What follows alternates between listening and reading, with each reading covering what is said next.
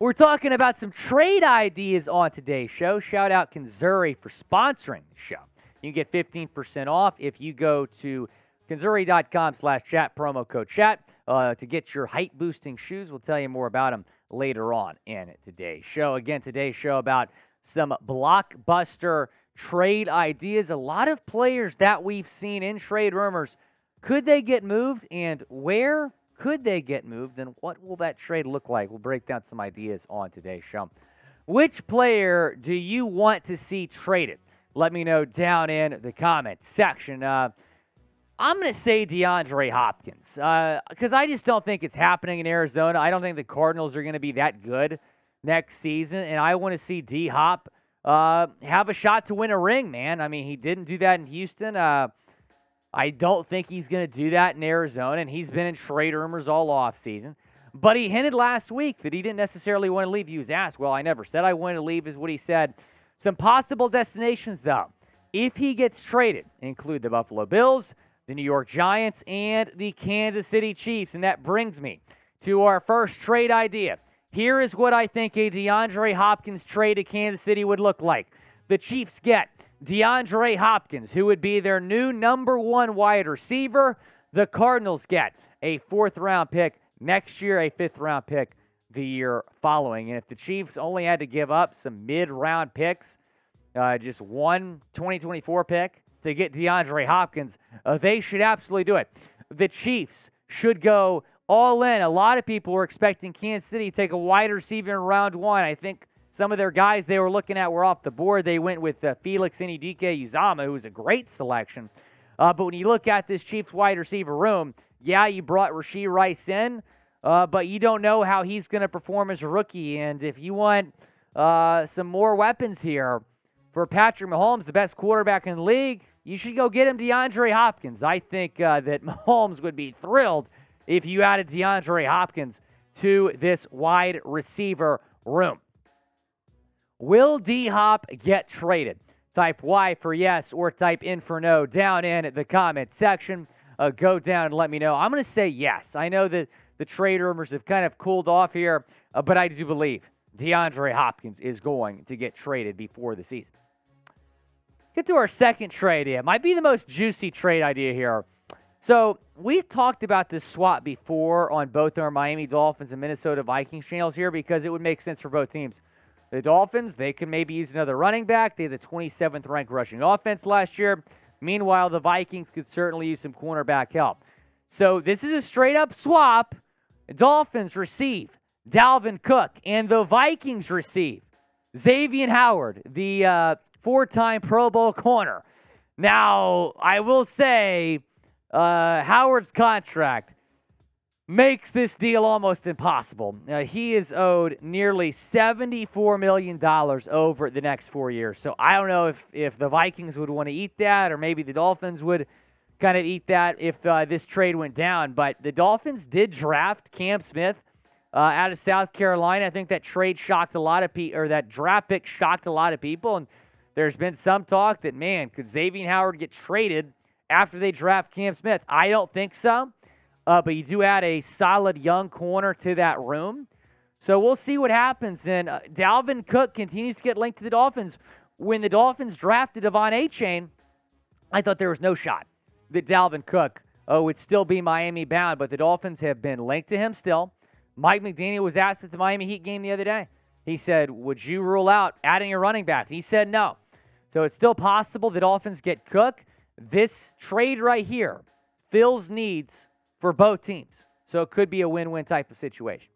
Who says no to this trade? Type MIA for the Dolphins or MIN for the Vikings down in the comment section. I think it's going to be the Vikings just because of Howard's contract, but they are kind of in desperate need of cornerback help, number one. Number two, Brian Flores, the new defensive coordinator in Minnesota, would be reunited with Xavien Howard. And X had the best seasons of his career under Brian Flores. He was not as good this past season, so that is worth noting. Today's show is sponsored by Kanzuri. Fellas, are you tired of feeling insecure about your height? Kanzuri makes shoes that can add up to 2.8 inches to your height discreetly. Women get heels, makeup, and push-up bras why can't men get a confidence boost as well? We're all the same height lying down anyway, if you know what I mean. Kanzuri shoes are not only height boosting, but also stylish and comfortable. They're not grandpa's Velcro shoes, but fashionable shoes that can receive compliments even without the height increase. The height insoles are integrated into the shoes, making it the ultimate height hack. For a limited time, Kanzuri is offering our viewers an exclusive discount of 15% off on top of their up to 30% site-wide discount. Use code CHAT at kanzuri.com/chat to get your 45% off. Don't wait any longer. Upgrade your shoe game and confidence now at conzuri.com/chat. When I want to get high, I put on a pair of Kanzuris. The link is in the comments and the description of today's video. Kanzuri.com/chat, promo code chat. Go and pick up your height-boosting shoes today. Let's get into the third trade idea here. This is interesting. This is another swap, right? You're seeing two star players kind of move for one another. You can call Joe Mixon, I don't know if you can call him a star anymore, but he's a decent player. Titans receive Joe Mixon and a second-round pick. The Bengals receive Derrick Henry and a sixth-round pick. Joe Mixon, he's been in some rumors in Cincinnati, could potentially be a cap casualty with the Bengals before the start of the season. Henry also has been in some trade rumors.